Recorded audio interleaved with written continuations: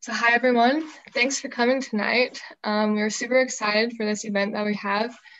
We have Liz Allred and Shaba Shams who will be speaking to us tonight about their international business experience. And we have Hajar who will be interviewing them. And we're super excited for this, and I will let Hajar take over with the interview. Hello, wonderful people. Welcome to our panel, an interview with women in international business. I am Hajar Ben Saha, and on behalf of the International Business Club and Women in Business Association, I would like to thank you all for joining us today. I will be the questions lady today, and I will start with Ms. Shams. In about 10 minutes, tell us about your background. Well, I always start with my tagline, which is hello, citizens of the world, because I do talk to people all over the world. First of all, thank you so much for having me. It's an honor to be part of this conversation and share my humble experience with you ladies. And I hope you can take some good thoughts and good ideas from this. So in a nutshell about me, or background, however you want to call it, it's really hard to summarize 50 plus years in 10 minutes. So I'm originally from Algeria. I was born and raised in Algeria. So I'm an Algerian born entrepreneur, and I moved to the United States about 20 plus years ago. I landed in O'Hare International Airport with no English and big dreams. So I had to break through a lot of obstacles and challenges to understand what this new culture and this world was about. And I believe that I really managed in understanding the rule number one is really learn English and become proficient at it, which I did. I have spent my entire adult life actually in academia. That's why I was very honored and very excited to come to speak to you guys, because it's like, oh my goodness, the mothership, going back to my roots. I spent about 20 years in academia. I attended University of Illinois, Urbana-Champaign. I attended Syracuse University, completed 3 master's degrees. And of course, I've been in, college professor, university professor. And then I moved into management and leadership in librarianship. And then after all of those experiences, I moved about 3 years ago. I moved to Florida, sunshine, my dream state, actually, because I love the sun and I'm from the Mediterranean. When I arrived to Florida, I was like, okay, this is home. Now what? And that's when I decided to really take on my experiences from the librarianship world and the leadership world and the educational world and move into entrepreneurship, because I believe that all those pieces of the puzzle create the big picture of what I want to accomplish in my life as a businesswoman and entrepreneur.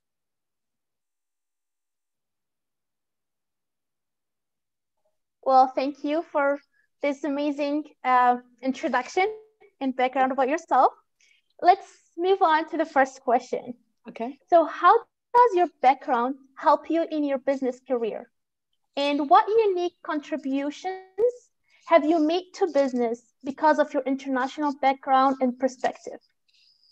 So first of all, when we talk about background, I really want to be very clear here that it's not just about the traditional educational background, although that helps. You gain a level of expertise, knowledge from the traditional classroom. But as an immigrant minority woman, coming, like I said, to the state with few pennies in my pocket and 2 suitcases and no family, no friends, and no relatives, and you're like completely out of your space, your landscape, you have to learn. And that constitutes actually my biggest background. It taught me how to be resilient, how to adapt and integrate. And all of those experiences, either in the traditional classroom or my own personal experience, taught me how to think fast and solve problems fast. Which actually I am applying in my own business. When COVID-19 hit, my business had to completely redefine itself from being a consulting, kind of a traditional consulting company going to training staff and leaders to, ouch, now what, right? And, we all moved into this virtual platform, which actually, it's kind of so interesting that sometimes things happen for really a reason where you can find your calling and your voice even better. I have always felt like I was a citizen of the world. I've always wanted to reach communities at this global citizenship and international level. And COVID-19 facilitated that. When I had to move my business from going knocking on doors to literally sitting behind my computer, that's really when I believe that I am reaching my fullest potential, because here I am I'm hosting a show where Shaba Speaks, talk about health, wealth, and relationships. My guests are all over the world. I speak to somebody from Pakistan one moment, and then from Canada another moment, and Dubai another time. So this is really where my heart is. My company now and my business is evolving at this international, amazing way that really, when I grab the mic and even live or recorded, and I say, hello, citizens of the world, I feel it in my heart when my audience is commenting. It's like, hello from Bangladesh, and hello from here, and hello from there. And this is really what my calling is about, is to connect, inspire, and empower people all over the world. And of course, I am also very much about women, young adults.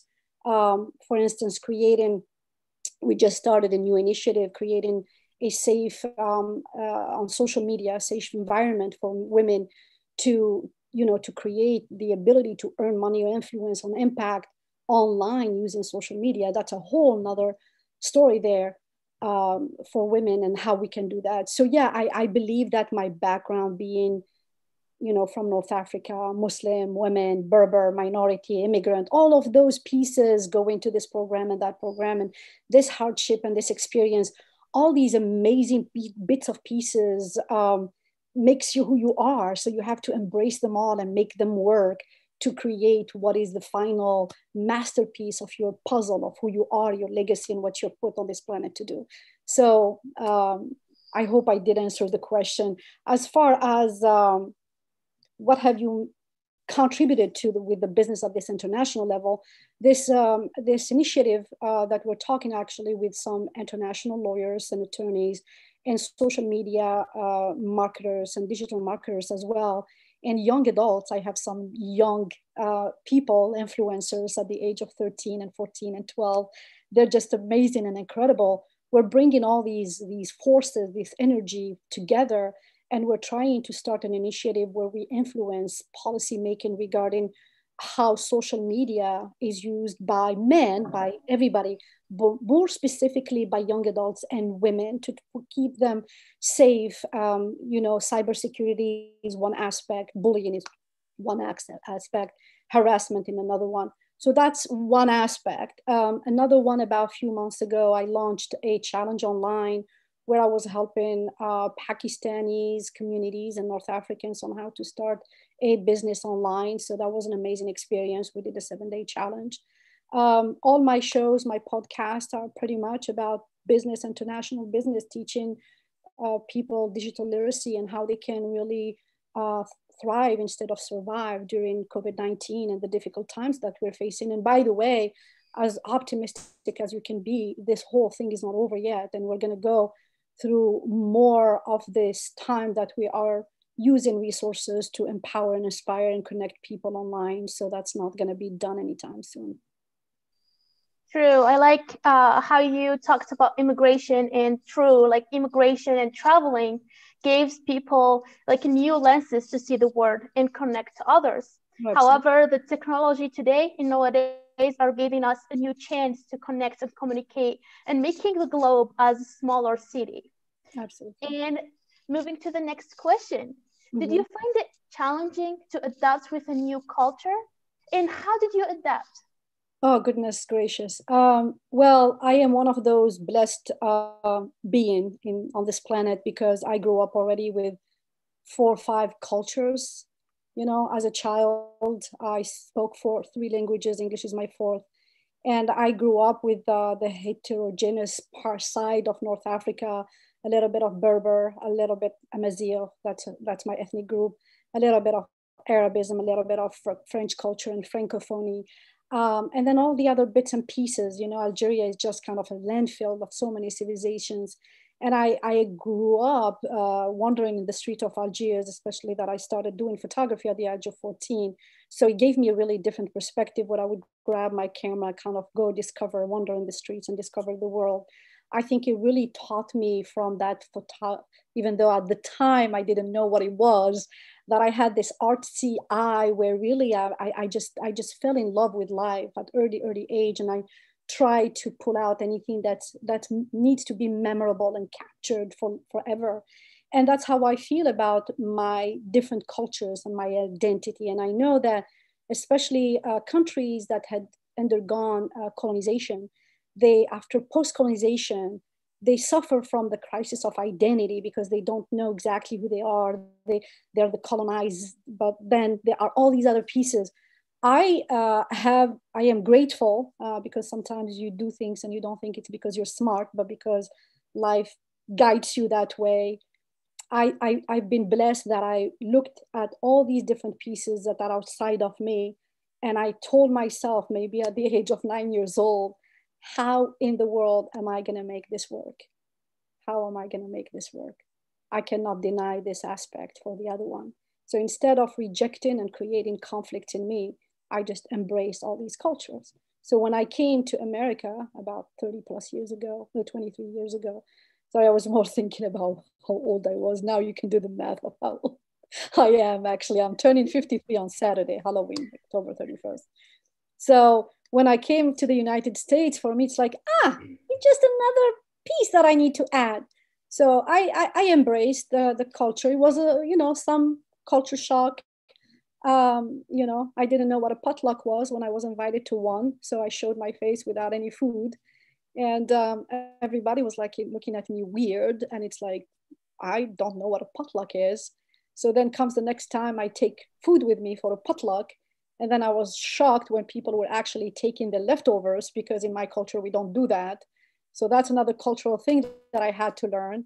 And of course, I managed really in working hard. And I think this is a call for people who don't understand other cultures, that don't expect other people to come to you to teach you about who they are. You need to make that effort. And the reason I'm saying this is because as a Muslim woman, as a Muslim, I go to a lot of interfaith events, and I always hear the question that is asked by non-Muslims, and that is, what can you do as Muslims to teach us about your religion? And I'm like, when the student is ready, the teacher shows up. If you want to learn about Islam, if you want to learn about Judaism, if you want to learn about anything in life, even how to fix your TV or garden your tomatoes, and you go to YouTube and you try to educate yourself. So don't wait for people. Don't make it other people's responsibility to come and bring you knowledge, expertise. It's your job. We all have a brain, use it wisely, use it in a way that it helps you illuminate yourself inside out and learn about other people. And I do that all the time. I was in Algeria when I actually took a course on comparative religions because I was fascinated by all that. I didn't wait for people to come tell me what Christianity and Judaism and even atheism is about. And I went through all these phases of discovery. So I encourage people that if you want to learn about something about Islam or about how to start a business or how to become an entrepreneur or how to learn a language or how to lose weight, whatever it is, commit and take responsibility. Now we're becoming more of passive learners. Almost like we feel like learning is like Netflix. We sit on a couch and on the remote, and we hope that information is going to come to us like that. Miracle of life. I wish.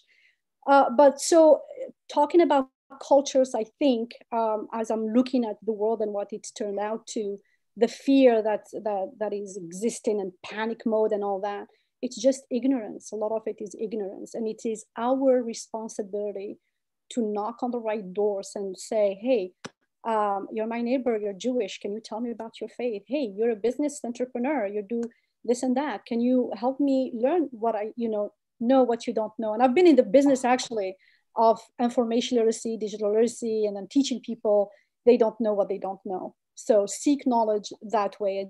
Don't make it other people's responsibility to learn. So that's my application of adapting to different cultures. Thank you so much, and happy early birthday, though.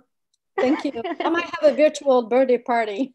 I don't let's know yet. let's celebrate it then. And I really like your comments about like people go and search for the information to answer the questions in their head instead of waiting for an easy answers, and just don't believe everything on the media or on the press. You need to go and like test these answers, right?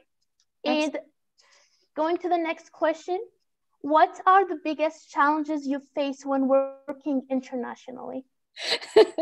Actually, I ask you to add this question because I work with people all over the world. And to be honest with you, my biggest challenge is the time zone, man. I mean, it's like, oh my God.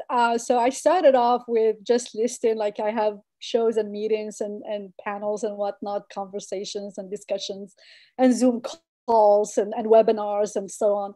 And so at the beginning, it was like, oh, is it Eastern or Central? Okay, we live in America. And then a little bit by little bit, it was like, oh, is it Eastern time, Florida? And then Pakistan. And then now it's like, is it Eastern time, Pakistan, Dubai, Algeria, Canada? And today you added Utah. It's kind of interesting because Utah is actually in the United States. And it felt to me like, oh, did you say 6 p.m.? And she's like, yeah, 6 p.m. my time. And I'm like, we're in the same country. I mean, not even thinking that it could be on different time zones. So time zone is actually a big issue, not issue, I would say, a big challenge, because you just have a certain window of opportunity to work with people and combine them. And I met a lady not long ago from Australia, and she wanted to bring like panelists to speak about some topics. And I'm like, I ain't doing another 19 hours difference. I'm like, maybe I'll save you for later. I'm not ready yet for you. So time zone is a big challenge for what I do. The second one is a language. I am from North Africa. Clearly, I communicate mostly in English. However, with my community, my audience, when I do events and teaching and whatnot, everybody's requesting, can you please speak Algerian? Can you please speak Middle Eastern? Can you please speak, like modern standard Arabic or French or whatever? So I find it very challenging to determine what languages should I be using. And more recently, somebody asked me to speak Amazigh, and I said, absolutely not. It's my mother tongue, but I'll save it for my mother because it's just so difficult to I don't even believe that I have the solid Amazigh language in me, even though I grew up speaking it, to be able to teach in the language. So, and then of course, methods of payment. So, different countries have different resources and abilities. So when we do stuff like that, it's a challenge. So I would say these are the three challenges that I find working at international level and having clients and audiences from different parts of the world. Oh, I truly understand the language challenges and even the time zone. That's a big issue, as I try to talk to my family every day and they are 7 hours ahead in Algeria. And that's another challenge. Like my little brother can't believe that I still in the morning when he is in nights. And he said, how come? I was like, sorry, go and study some geography to understand. Yeah. Well, I start getting messages at 9 p.m., starting 9 p.m., like good mornings and how are you and all that. Because my Pakistani friends, actually, it's morning for them. And it's like, dude, I'm getting ready to go sleep. So maybe I'll talk to you tomorrow. So something like that. But I think it's wonderful that you like I said, for someone who has this global citizenship approach, I just love it. I think it's a challenge, but it's something that I see more of an opportunity and a blessing than anything else. That's true. So with your enabling exceptional growth through social media, you encourage women to influence, impact, connect, educate, and create emotional, spiritual, intellectual, and financial stability and freedom. What advice do you have to help us as women to accomplish these goals? I was hoping the answer would be short, but it's not. As women, I believe in women empowerment, and women empowerment starts with some you know, the way I see it, you analyze the ground and then you build the foundation. And then after you are sure that the foundation is strong enough, you start building your walls and your windows and your doors and your second and third floor. And the foundation, to me, the assessment of the ground is really looking inward, looking into our core values. And I did actually a webinar not long ago with the e-commerce virtual summit where I was talking about the success framework. You know, what would it take for people to be successful?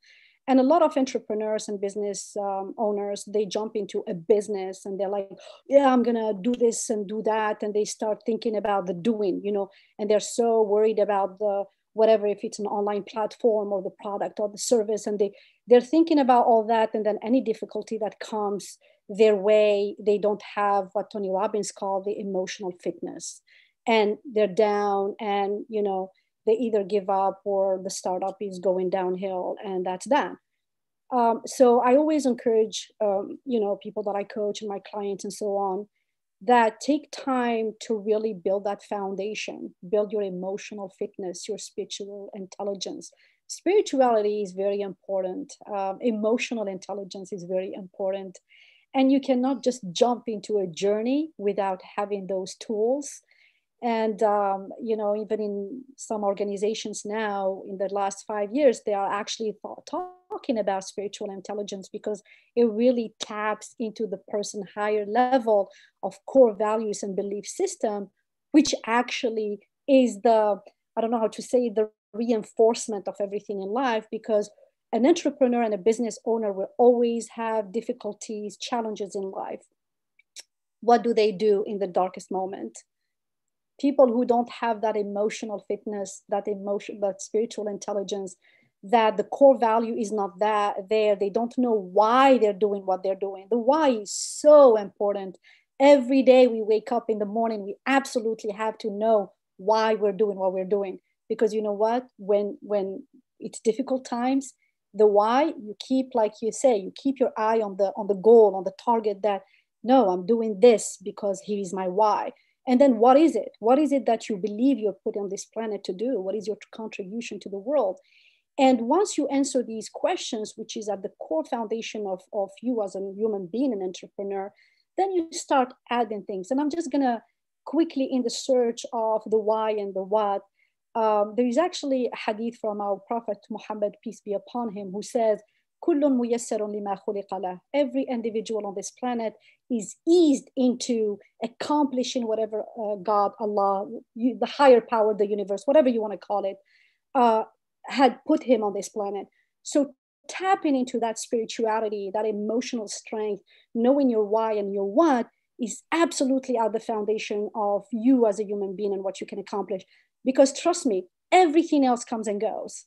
The type of business you can do, flexible, the product you sell, the services you provide, anything that you do is, as an entrepreneur, is meant to solve a problem, So the people change, the needs of the society change, and therefore the product or the service could change. But what should be the foundation of all these other stuff is the why and the what is it that you're put on this planet to do. So my advice to entrepreneurs in general, but more specifically to women, have a voice, know your why, know your what, and just be a badass and get it done. I like when you mentioned all of this advice, and you remind me of Stephen Covey's in his 7 Habits Journey book, Journey of Most Effective People. He mentioned how we need in the 7 habits to take care of our spirit, heart, mind, and body. Absolutely. And you mentioned that as well. So I hope people are taking some notes out there. And the next question, where do you see women in business today? Well, I believe that women have fought hard and worked hard, and they are in every aspect of business that we can imagine them. They're out there and very successful and accomplished. But I believe that a lot more is to be done, because when we talk about women, we should not think in a very self-centered way that Oh, we mean women in America, they're doing well. Women in America or Australia or Europe, you know. So we have this sense that women in part of the countries have different opportunities. And this is something that we really need to address and talk about. If we are blessed in this country to have access to good education, fast internet, having an awesome studio at home where you can talk to people all over the world.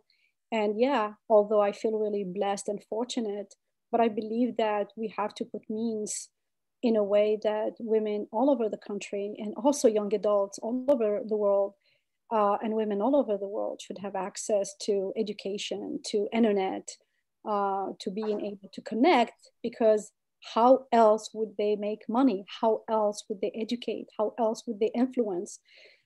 So from a fairness standpoint or an equal approach standpoint, we need to provide for women globally and young adults globally access to tools, because these are just tools, the tools and the resources, and spend a significant amount of time educating. I think we're a little bit behind on that. Today, I had a very amazing guest in my show. His name is Hassan Shibli, and he's the director of CARE Florida. And they actually fight for, you know, justice, the human rights in the United States for Muslims and non-Muslims. And it's really impressive to see how people born in certain categories, I would say, without and being too political, have more advantages than others. And we need to change that. And our voices need to be clear and loud that we need to adopt, create opportunities and initiatives that really include women and young adults all over. And this is why this whole idea of the initiative on social media, the reason I'm doing it, and I would like to share this for a moment, because it really broke my heart when I had a conversation with a young entrepreneur. She's 12 years old. She's an influencer, public figure. And she was kind of sharing with me stories, I mean, outrageous stories about how people talk to her and treat her online. And that's part of why I felt strongly about starting this initiative, to be able, as the older generation, the pioneers of women online in a way, to really fight for women, especially the younger women, to come out and be able to feel safe online and do the work they need to do to educate and empower and educate and run a business and monetize. But these opportunities cannot be provided to them if they don't have access to the resources and the safety. And, you know, I mean, online bullying is very intimidating. Can you imagine a 12-year-old receiving nasty messages from older men without any reason for it? Or so that's really what led me into starting this initiative that I really hope will have a good echo in terms of policy making and protecting women and young adults when they are using online to educate themselves and grow. So thank you for sharing that as well. And true, we are so blessed to be in a developed country as the United States, where women can build their lives and careers as they want, hopefully. Like you said, like not all women around the world have the same opportunity as we are having here. So thank God. And in your perspective, how can we encourage more women involvement in the business world? Well, again, just opportunities. Just try to be the agent of change that you want to see, and by that I mean connect people. A lot of us, and I'm just talking in a very broad way, they don't think about the importance of connecting people. And sometimes all you need is to bring A and B together and let them make magic. In fact, my mentor, or at least one of my mentors, he's from Pakistan, he taught me something. He said, I always like to connect people and put like-minded people in the same room. Of course, room, it's a metaphorical room or a virtual room, because, you know, we're all over the world. Because when 2, 3, 4 people who have the same thoughts or the same idea come together, magic, incredible things can happen. So us as educators, us having access to this international community, us having access to the internet, social media. So instead of browsing through my Facebook all the time just to see who has had the best outfit or food or whatever, honestly, what I do is I use my social media, probably one of the biggest consumer of social media, but I actually go to discover people and I find X, Y, and Z, and I'm like, these people can actually work together and connect. These people can have some insight. These people are great speakers about the topic. And this is where I'm trying to pull and extract expertise, knowledge, gifts out there. And I even started an internship program, and I just invited you today to join, where I did it actually about 6 months ago at the beginning of COVID, where I take, young adults from different parts of the world, and I do an internship program. And so we meet and we talk and we kind of read same material and have conversations about it, and that allows people to learn from one another in the group, and then also you can guide them into different projects or businesses they can open up. And I really call on older generation like ourselves who've been in academia or teaching or managing or whatever, that we have this kind of net worth. We have a net worth, right? We have a net worth of a network, a net worth of a network, that we can actually connect students and people all over. And what happens is that we can facilitate this knowledge creation or this expertise extraction a lot faster. Because when you are in a classroom, for instance, or when you're sitting and you have 50, 100 people in front of you, and like almost like every single person has a little data on them. And you take, for instance, this coordinates and then these coordinates, and you put them together and let the conversation happen. And we have the obligation, like we were saying earlier, being blessed the way we are, we truly have the obligation of being these facilitators, these ambassadors in a way, these connectors among younger generations, and share with them our expertise in a way, but then learn from them. And that will narrow the gap or generational communication, which is a must now. So different things really we can be doing. True, that really falls under the wise management of time and of our usage of social media, right? And there is that fact that saying if there is anything free on the internet world, that means you are the product. And let's move on to our people, or our people who are watching us on YouTube. There is a question for you, telling you, what advice do you have for someone who is looking at creating a retail e-commerce?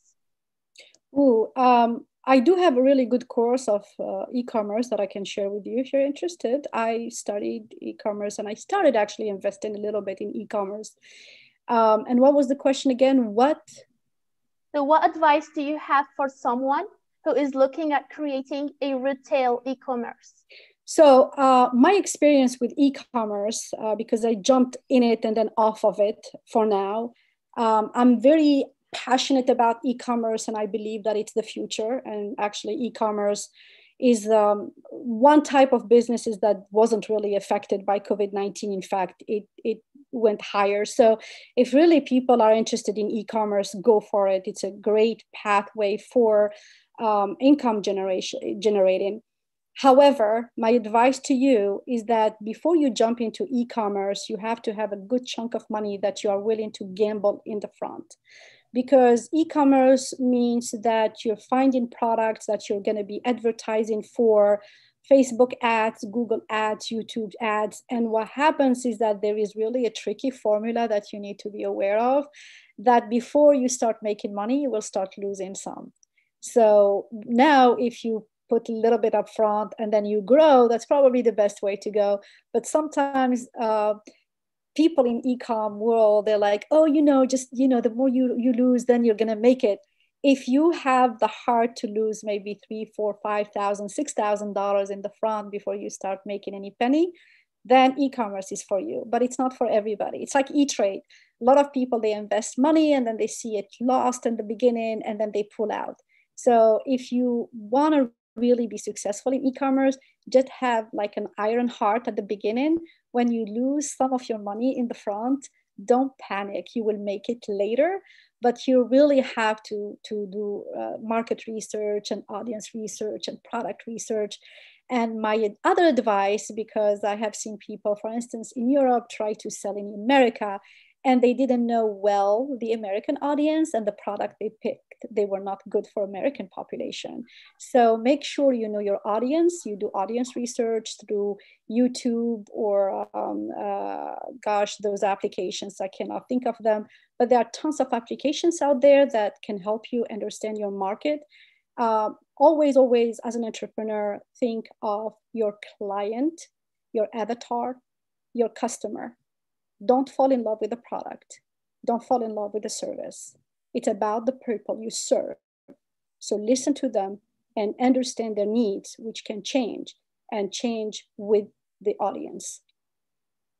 It sounds like I'm taking a marketing class here.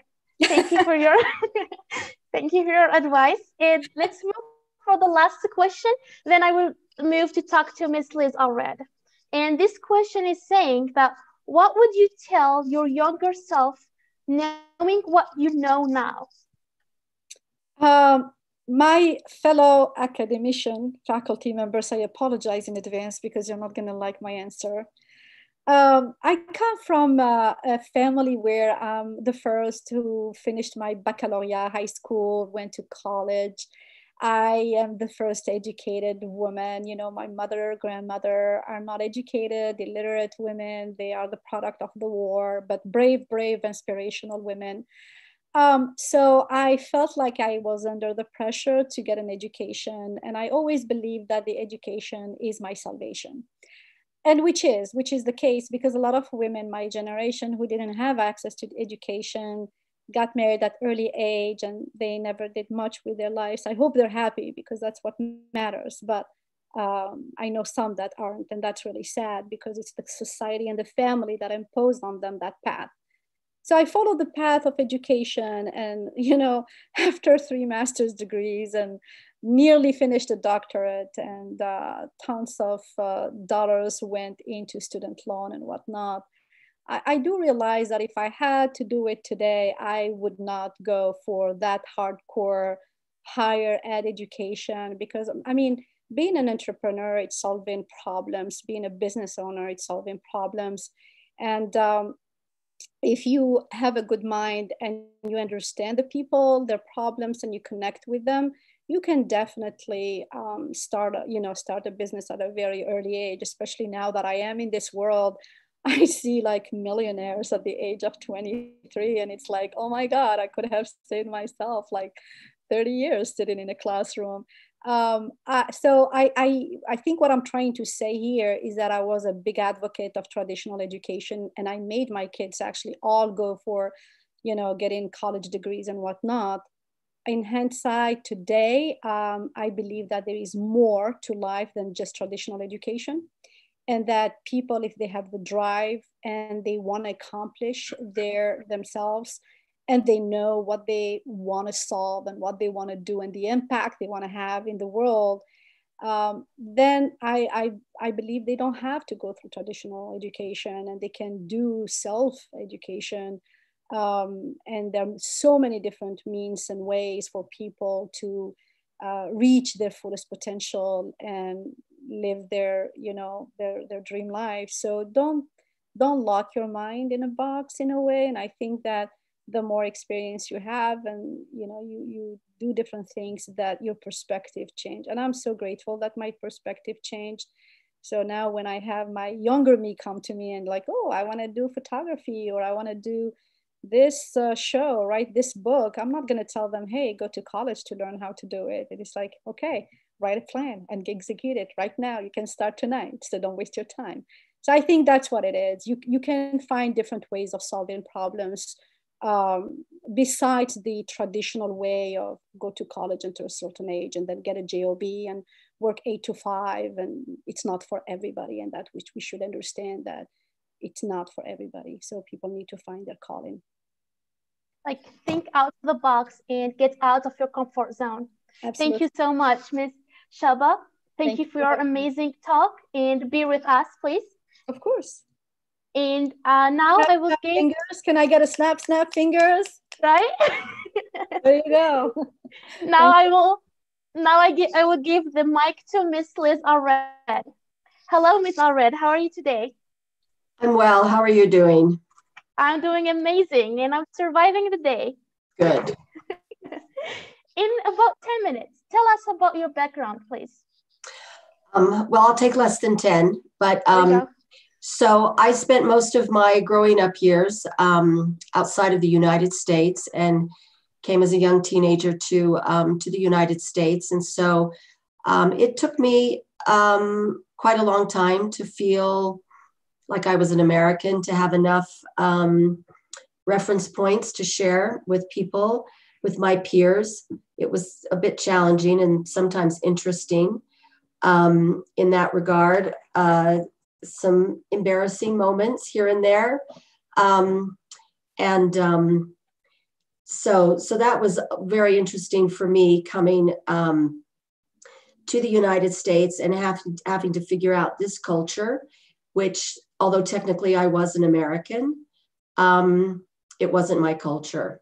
So the nice thing about this, I have found though, is that whenever I go someplace else, I feel immediately comfortable, even if I don't speak the language, even if the people don't look like me or I don't look like them.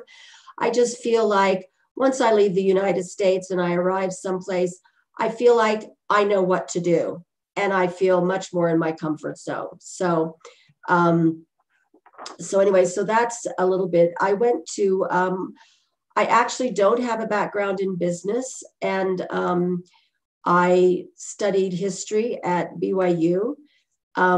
Growing up in a very rich, culturally and historically rich place. I grew up in Libya. I also lived in Somalia and Malta before moving to the United States. And so we were just going to Roman ruins was just, very common, not a big deal. Learning about the Second World War, visiting battlefields, learning about the North African campaign of World War II. It was just, it was just opposite the road. We could just go play in the German pillboxes if we wanted to, and sadly you would hear of people coming across landmines out in the desert and blowing up, and which was always a real tragic thing to hear about. It was, so for me, I grew up in a very multicultural environment. And when I moved to the United States, actually to Eastern Utah, I moved with my family, and my father had purchased a ranch that just ran alongside the Ute Indian Reservation out in the Uinta Basin. And so for me, it was kind of a relief, because I knew what to do with people of color. It was something that was just very much more a part of me. And so in a way, that was a very easy transition for me to interact with Native Americans than just your sort of straight white Americans. And which I kind of always found a little bit interesting. But anyway, I went to Brigham Young University. I got a degree in history. And I then spent a year and a half living in France. And so French has always been a real big part of my life since that time, as I have taught French while I was at BYU. I taught for a year and a half. And then when I moved to Washington, D.C., where I worked as a lobbyist, I utilized my international experience and orientation, my language skills, to land a job with a higher education association. And so for the next almost 9 years, I was a lobbyist in higher education. I I also was very active in advocating for West African immigrants and refugees. And so I have a lot of dear friends throughout West Africa, and have developed a lot of interest and connection with individuals from several West African countries. And anyway, so finally I got tired of politics and I moved to Cache Valley because I have family that live here. And I've been the program director for global learning in the Huntsman School since 2007. That's when we ran our first program. And we've just been going strong, except for this year. We have no programs running this year, unfortunately. Unfortunately. I know. But we've been able to take students all over the world. One of the great things that I love about my job is being able to send students all over the world to have experiences that they wouldn't have until they were a seasoned professional. And being able to get them out and about while they are a student is something that is just huge. And as you know, Hajar, that it's life-changing when you have that experience as a student. I'm sure most of you are familiar with the SEED program. That's a program that was developed out of my office. And we started creating the SEED program in 2007.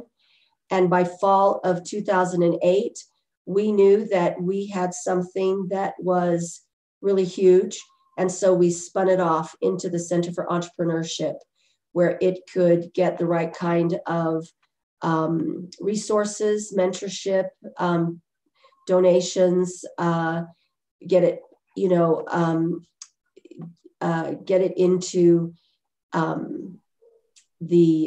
woven into the body of the center. And as you know, the SEED program is something, our small enterprise education and development program is one of the crown jewels of the Huntsman School. Also, since being at the Huntsman School, I was involved with the creation of the Huntsman Scholar Program and developed their initial global programs. We launched our first pilot program that became the Huntsman Scholars in fall of 2007. So it's been a real joy for me to be really involved with the global vision of the Huntsman School. And it's something that I really believe in. And I know that because when I went to Washington, D.C., I started interviewing for jobs, and I got my job as a brand new college grad because of my international experience, not because I was more experienced than the people I was competing with. And my director told me that. He said, I hired you because you've been around and you are sensitized to this stuff. And so can you learn this, this, and this? And I said, yes, absolutely. How hard can it be? I can do that. And so I was hired over people who actually had more qualifications, but they did not have the international experience that I had, or that orientation, or that way of thinking. And I really liked what Shaba said, hello, citizens of the world. I think that that's something that's so important for all of us to know, is that we don't occupy this planet, just one country, one person. There are all kinds of us that occupy this planet. And it's really critical that we learn to cross borders and to appreciate everybody. I love that you are able to adapt faster anywhere you go. That's a great skill though. And I adored the Global Learning Experience program, because I had the chance to go to Peru and to London. And I can't tell you how amazing it was as a learning experience that I would never regret.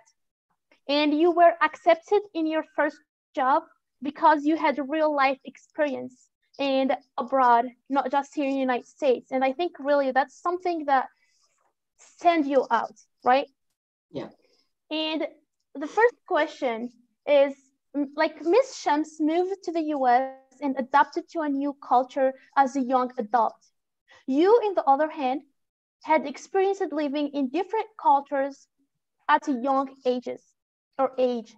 How does your experience adapting to new cultures compares to her? Well, I wasn't as sophisticated as when I encountered coming to the United States. And I missed a lot of clues that I think as an adult I would have picked up on. I made a lot of assumptions that were every once in a while really embarrassing. Sometimes it was just my friends would just look at me like I was an alien, you know. But I think the bottom line, what I came to learn is that it is really important to be really open-minded. And you cannot run around and think, well, you need to be true to yourself. That's one thing that I have really learned. It is absolutely fine for me to be true to myself. And that I never have to apologize for who I am. And if I'm in another place that does something differently than the way I do it, I do not need to feel afraid of the way that I do something, or that I do something differently, or that I believe differently.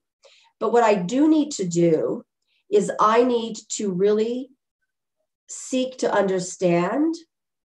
I need to value and appreciate others for what they believe in and for who they are. That's really, really key. And sometimes when you're a young person coming up with just a multiplicity of cultures, sometimes, I mean, you have to grow into that, right? Because you don't always, you get a bit frustrated, you know, well, how come they're so different? How come they didn't know what I was talking about? I mean, when I was young, I was very well versed in international news. It was something that we did every week. I went with my father into town. We got the International Herald Tribune, and I read it with my father. I read news magazines. I mean, I remember being 8 and having a discussion with my father about things that were happening in different countries in the world and things like that. And when I moved here to Eastern Utah, and I would try to talk about stuff like this, people would be very, I mean, they would just look at me like I was weird. They had nothing to say to me. And I would get really frustrated. And so there were times when I was younger that I was a bit judgmental because I would get so frustrated. And I don't think that I would have done that as an adult.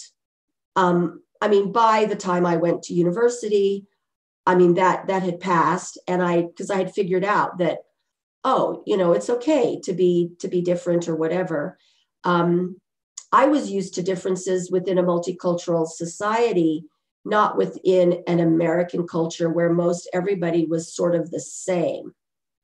So that was, so I think that that's probably a bit of difference, is that I didn't bring any sophistication and experience to my transition into a new culture, that if I had been an adult, that I would have been able to think more clearly about what was going on and be able to define things a little bit more.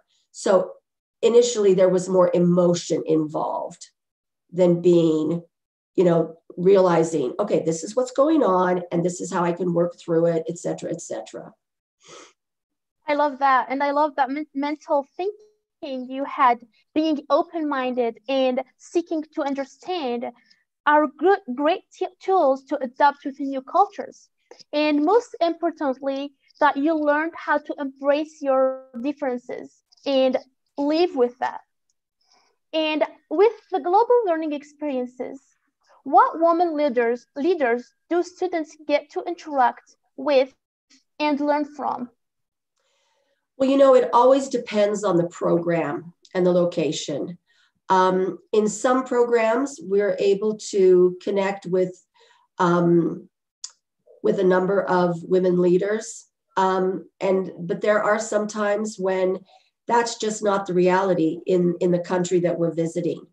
So it really depends. Typically, we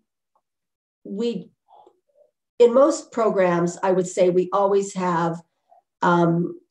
meet with some women in business or in international organizations. And, but it's not something that we specifically set out to do. We're looking more at companies and with companies and international organizations that we would like to tap into. We also look at our own networks. And there is a reality that in the business, in a lot of our business networks currently, we do not have as many women in those networks as we would like.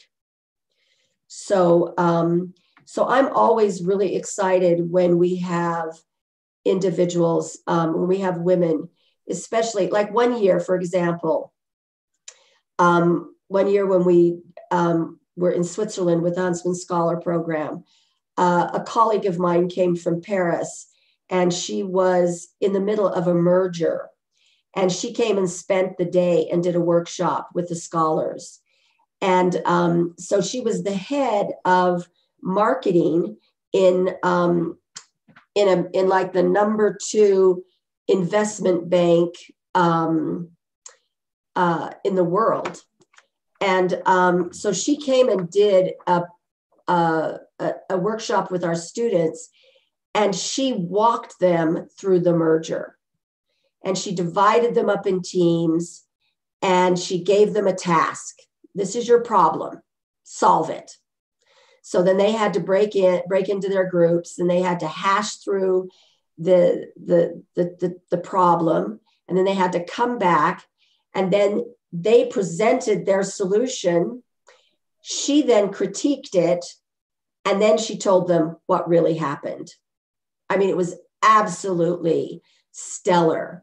And the students just had that really in-depth, nitty-gritty, experience with something that was real world. And so this is the kind of thing, regardless of whether the business leader is a man or a woman, that's the kind of thing that you're going to get, not always in a workshop, but they are going to sit down with you, and they're going to walk you through realities in their industry and in their company. And this is where our women students, regardless of who the business leader is, can really take advantage, because it is a moment as a student to realize yourself as a business professional in this industry, perhaps in this company, interacting with an individual like the business leader. How would you view? How do you feel? Do you understand what's going on? What kind of question do you ask? One time we were in London, and we had this scintillating conversation. I mean, it was just question and answers. It was really incredible. And afterwards, and it was with a major private equity, a global private equity firm. At the end, the partner who spent time with us, he said to me, "Wow, your students are really on the ball." He was so impressed with them. And afterwards, as we were walking out and heading down the street for the evening, students just came up to me and said, "Liz, I understood everything that he said." And it was just this moment of empowerment. And so that's the thing that comes really through the global learning experience, is these moments of empowerment and realizing what you are capable of as a woman in business, what you can do and what you can become. because you shouldn't look at this as, strictly in gender. You should just look at it as opportunity, and then what you as an individual bring to that opportunity. I remember when we went to Peru in Lima, we had the chance to interact with two amazing female entrepreneurs. And I really like how our school is taking the initiative to include women in the business work. And I believe that one of the solutions is to have women leaders need to lift each other. And with going to the next question, in the different places you have lived, or let's say, you have lived, you've seen women contribute. How have you seen women contribute business in society? Well, it's been interesting because over the years that has really changed. When I was growing up, my dentist was a woman. And of course, which was unusual at the time, especially in Libya, but my dentist was a woman. It's very typical as growing up that your teachers are women until maybe you get into junior high or high school. But I've seen women a lot in small businesses. So very entrepreneurial roles. That's one thing that I've really, really noticed. I know since coming, when I was in Washington, D.C., I noticed a lot of women in the role of being a lobbyist, being very effective. A really dear friend of mine has played a major role in food safety and security, global food safety and security issues. She has been instrumental in shepherding through, if you will, as a lobbyist, important food policies at the international level in the United States that has been enacted into law. So in DC, I saw a lot of women in various roles. When I was in DC, it was the political arena. So I didn't see as many, so I didn't interact very much with the business industry at that time. But women were very much a part of the political scene within higher education associations, other nonprofits, humanitarian charitable nonprofits. It was really interesting because one time Queen Noor of Jordan, she came and she was very involved with Save the Children. And we had a big event with that and saw the things that she could do. And as she talked about her experiences, and as a woman, there was just a special influence that she had within this certain international organization arena. And she used it to the fullest. And she was a queen, right? But of a country, but nevertheless, she utilized that. So see, that's the thing is like, what do you have? Can you utilize it? And you see that a lot. A very dear friend of mine is very involved in, she's in India at the moment. She's from Cameroon. But I have watched her fight for women and to develop women entrepreneurs throughout Africa in various countries. She's upset some of the political powers that be. There was a time she was put into prison because she was just too much for them. But it has been amazing. But she has this incredible vision, and she has determined that in Africa, within the various countries where she has worked, that it is women entrepreneurs at the grassroots level that she wants to empower and develop. And so she has used everything she has, every bit of money that she earns, she puts it straight back in, to what she is doing. And she is just absolutely passionate about what she does. And she just makes a huge, huge difference. And some of the things that she has done in helping women develop some of their small businesses has been really, really inspiring to me.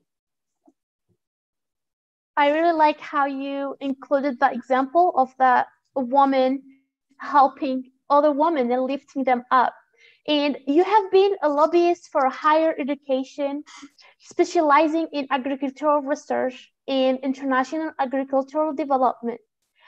How can we use our higher education and degrees in business fields to contribute to development in international countries?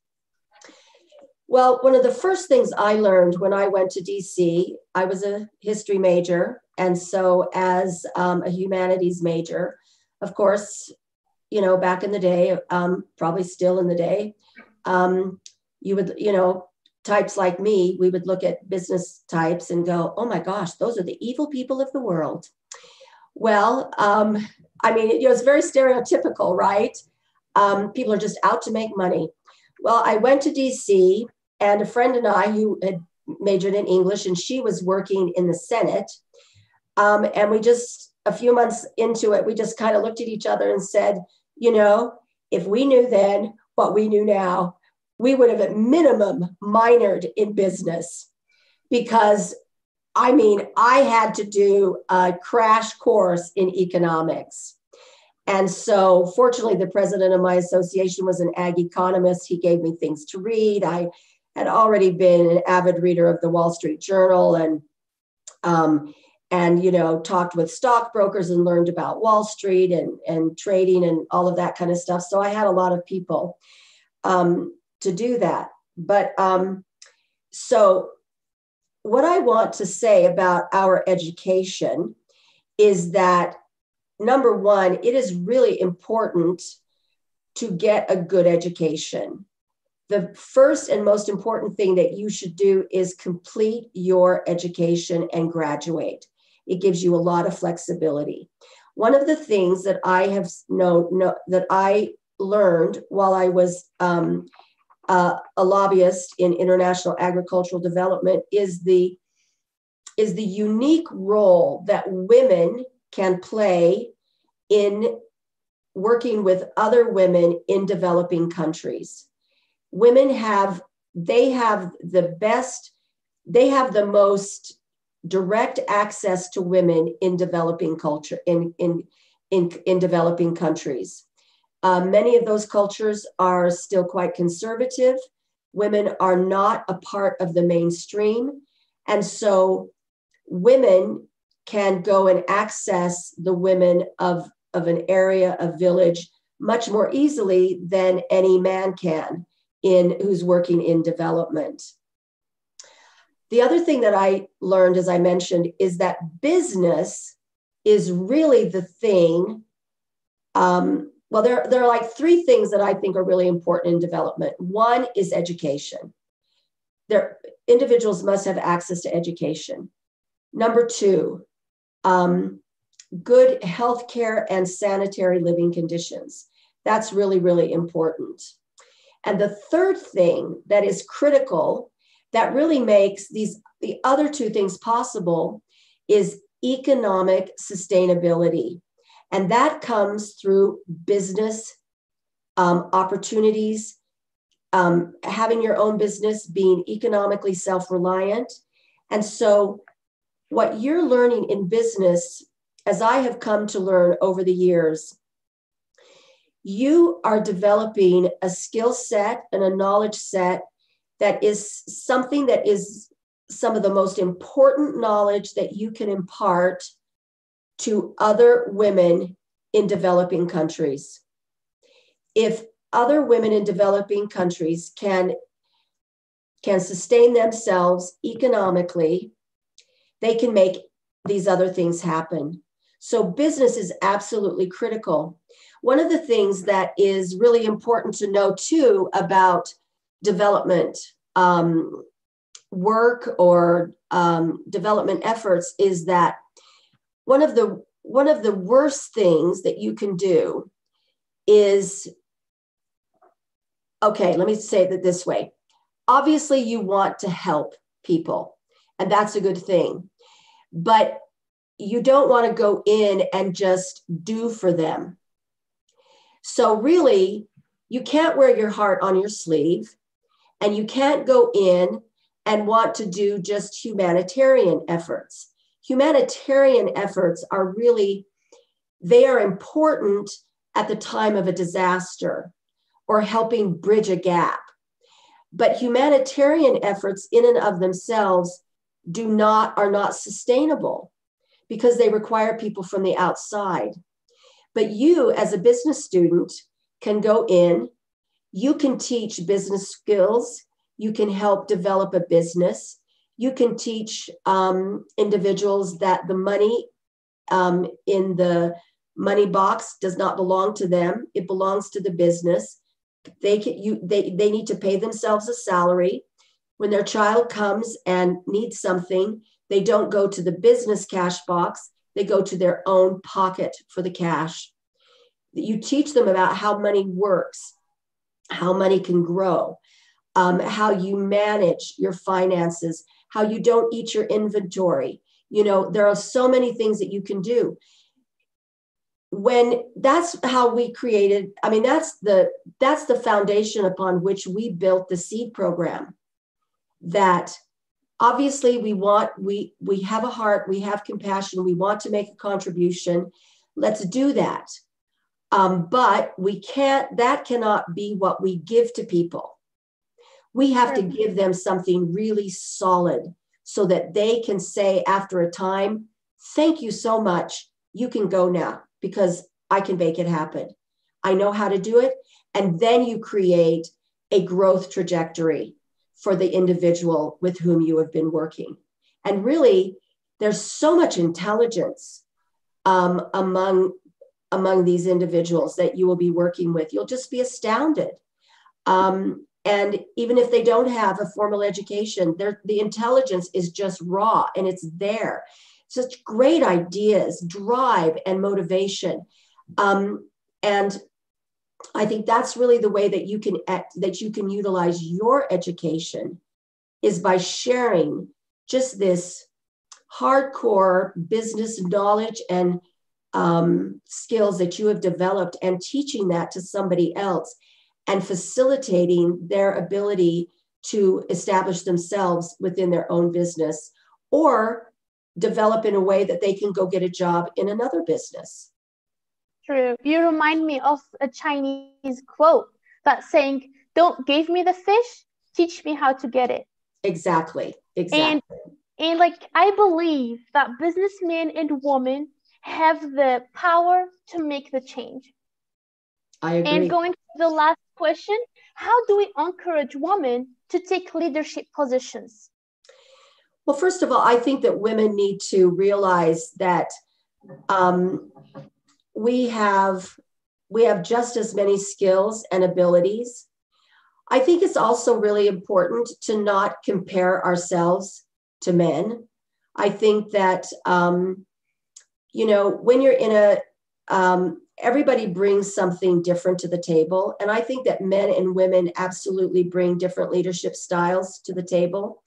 Look at Jacinda Ardern, who is the Prime Minister and the recently re-elected Prime Minister of New Zealand, and how she has governed her country through this COVID-19 pandemic. She did not do it as a man would have done it. She did it as a woman would do it. And her style has really caught a lot of people's attention. And she's been very, very impactful. I also look at President Cockett, Noel Cockett, at our own university. She approaches being president very, very differently than a man would. And it's not to say that it's better or it's worse. It's different. But she really embraces being a female president. And I think it's really interesting because through this pandemic, she has kept us so informed And so women have really high communication skills. Women are particularly skilled in communication. So I would say use that. I would identify what you feel really strong in. See if, do strengths finders tests, or go to 16personalities.com and take that free personality test. It tells you a lot about yourself. You can read through it. There are a lot of things you can learn about what your strengths and what you're maybe not so strong in. Really value those and promote them. And I would say, be assertive. Don't be afraid to talk. One of the things that they mention is that a lot of women in meetings, they don't talk as much as men. I say, if you have a thought or you have a question, pipe up, say something, ask the question, offer the observation. It doesn't matter if they agree with you or not, but get it out there. You'll be surprised at how many of your thoughts and ideas are really spot on and can actually change the course of the conversation.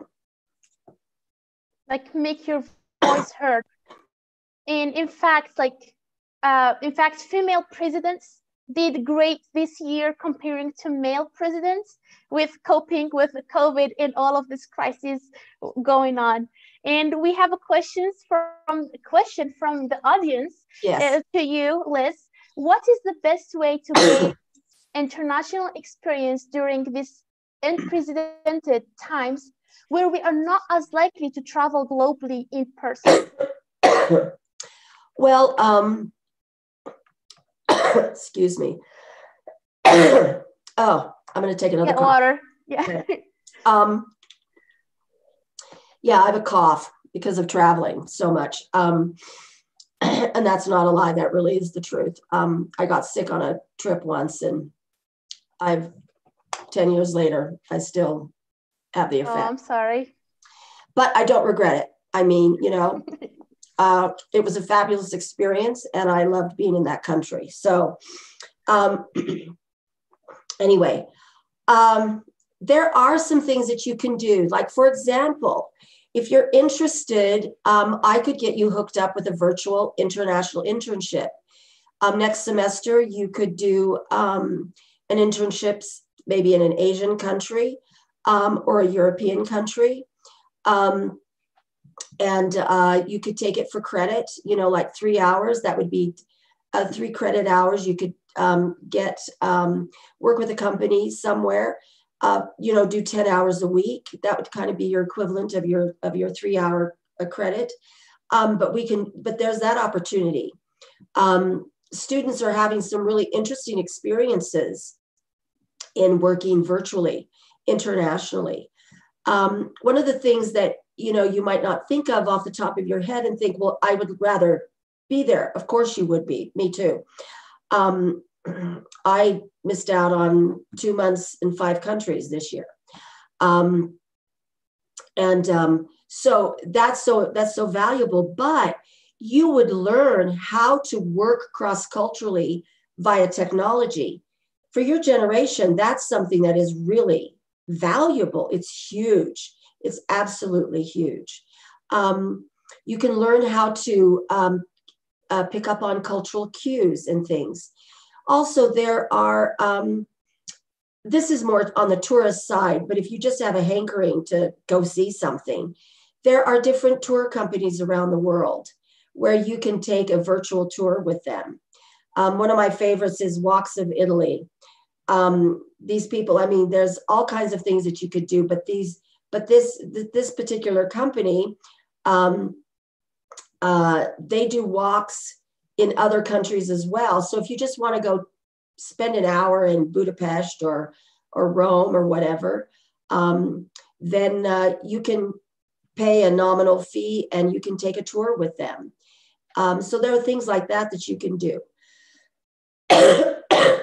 One thing that I would really encourage you to think about is I would watch international programs. The easiest thing as English speakers is, you can access all kinds of British TV, you know, maybe Irish TV. On Netflix, you can get all kinds of French programs. You can, I mean, there are all kinds of apps. There's BritBox, there's Acorn. You can do, what is it? It's not Slack. It's, but there is, I'll have to forget it. Anyway, I can't remember now what it is. There's too many S apps in my head right now that I want to say. But I would watch films. I would watch programs. And I mean, on Netflix and Amazon, you have all kinds. You don't speak the language, no big deal. Just use the subtitles. I think just in the university, they can join the clubs. There's language clubs and there are ethnic clubs in our university. Yeah, absolutely. Absolutely. You know, so there are lots of things that you can do like that. But for your purposes as a business student, I would really encourage you to think about a virtual internship. And you can just email me at liz.allred@usu.edu, and I'll get you hooked up with that so that you can explore all of the opportunities. I think that would be a really great way for you to get some business experience, but also to work in another culture.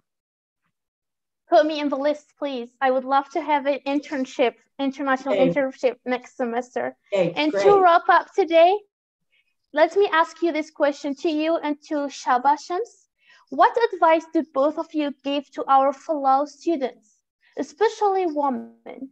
And what advice do you give to men regarding working along with women? Go ahead, Liz. Well, I would just say that what I have found is that you just need to appreciate one another and you need to appreciate yourself. We should never be ashamed or uncomfortable with who we are and what we bring to the table. I think that you need to think about what your interest is and go for it without apology. Be considerate, be a good listener, but never be afraid to speak up. And I would say that for men, I think that men and women create a really interesting and powerful dynamic within any circumstance.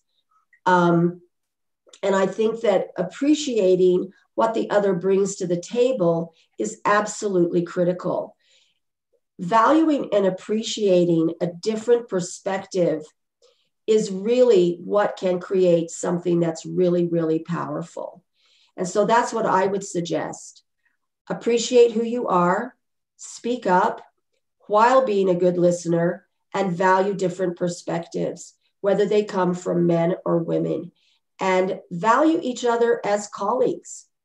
And understand that you will get something out of the other person that you might not be able to pull out of yourself, that you need that back and forth to make something greater than yourself. Very good. Thank you. On my end, I will echo everything that is there said. So I'm not going to repeat the same thing as I am listening to you say that, and I'm like, darn, what am I going to say next? But we all are different people with different journeys and hence different experiences and probably advice or word of wisdom, as I call it. And I think for me, what I would leave people with, like call for action maybe, is get to know yourself. I think people are just so busy in getting things done and wanting to achieve so many different things in life that they never take the time to really get to know themselves and create their own blueprint. To be successful, you really have to know who you are, what you're about, what is it that you're put on this planet to do, what are your strengths, what is your voice, your passion. Just connect with your higher self and extract that. I spoke to a teenager 3 years ago, maybe, or 4 years ago. I was during Ramadan, and it was during Tahajjud, like we spend the night at the mosque. And it was between probably 2 o'clock in the morning and the Fajr prayer. And we sat down, and the girl started like crying after some words that we exchanged, namely questions that I was asking her about, you know, things that she's very passionate about doing and wanting to do, what her heart is, and just understanding, you know, just like this is, I think, the most important question that any human being owe themselves to ask is, what is it that I am put on this planet to do? I think if we learn this, or if we ask this question at an early age, and we take our time through meditation and prayer and kind of just silencing all this madness and this noise, and we tune in to that sound, that voice in us, and we get that response, everything else will fall in place. And we're so busy building other stuff that don't fit in our mold.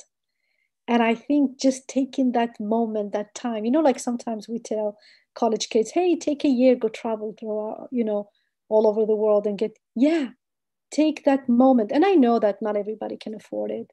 What I mean by this trip is not necessarily physically grabbing a bag and a ticket and go around the world, but really give yourself some time to distance yourself from the noise and find your own being and your own voice and your own calling.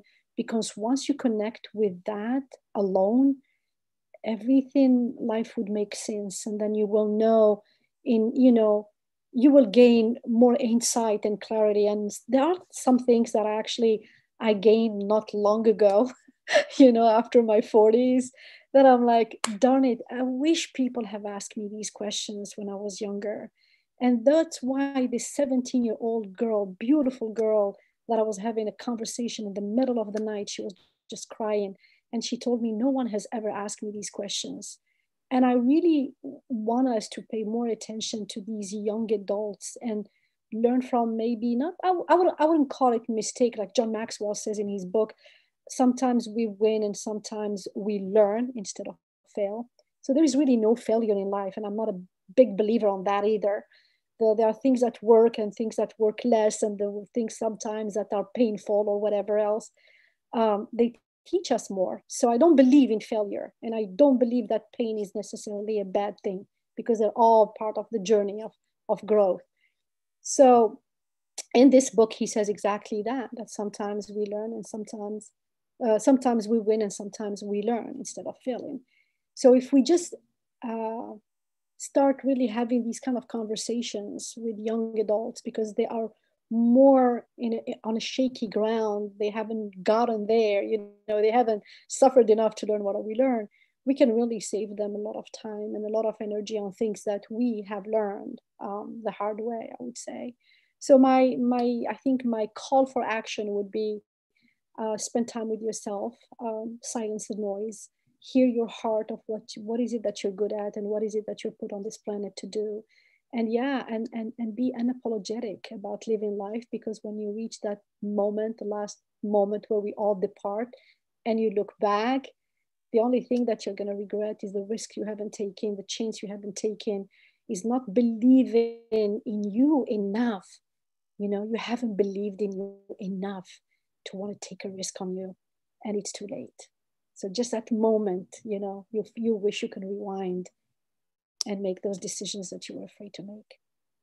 Wow, I really like all of this advice I'm hearing today. I'm so blessed and lucky to be here. And I would like to end up with this quote from Michelle Obama. She said, "Success is not about how much money you make. It's about the difference you make in people's lives." Absolutely. And today, just hearing you make an impact and difference in my life, hopefully. And hopefully to all of the audience that is hearing us today. Inshallah. I'm gonna make Cameron talk. Okay. Thanks, Hajar. And just thank you, Shaba and Liz, for taking time out of your day today to talk to us. I think we all learned a lot from you and inspired all of us. So thank you. And thank you, Hajar, for putting this event together and for organizing it. And thank you for everyone who watched and is watching in the future. We hope that you guys learned from this as well, and I hope you have a good night. Salam. Thank you. Thanks, everybody. Bye-bye.